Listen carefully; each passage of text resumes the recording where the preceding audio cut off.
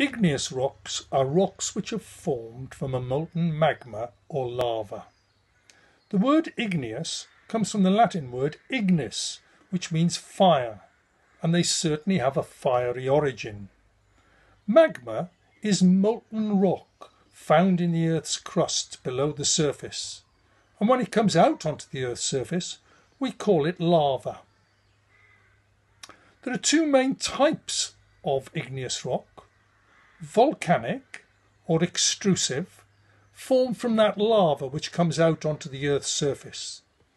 The lava cools quickly, and therefore any crystals can hardly be seen because the rock has cooled so quickly they haven't had time to form.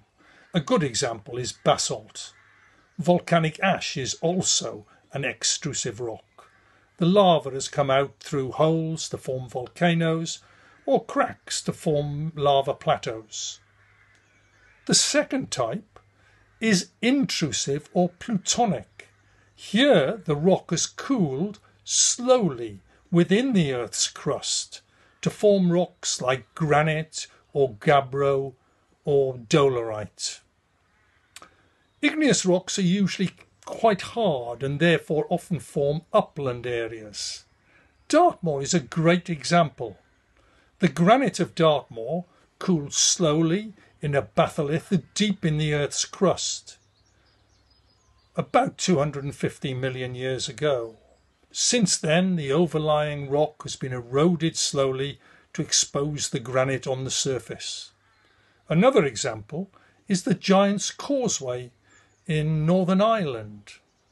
This is composed of basalt, and it's cooled in a strange way to leave columns of basalt. Hadrian, the Roman Empire, built a wall to separate Scotland from England, and he used an igneous rock feature, the Wyn Sill, to build his wall because it was already a steep-sided bit of land.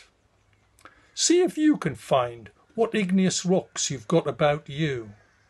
See if you can find where Hadrian built his wall, where Dartmoor is, and have a look at a map at where the Giant's Causeway is.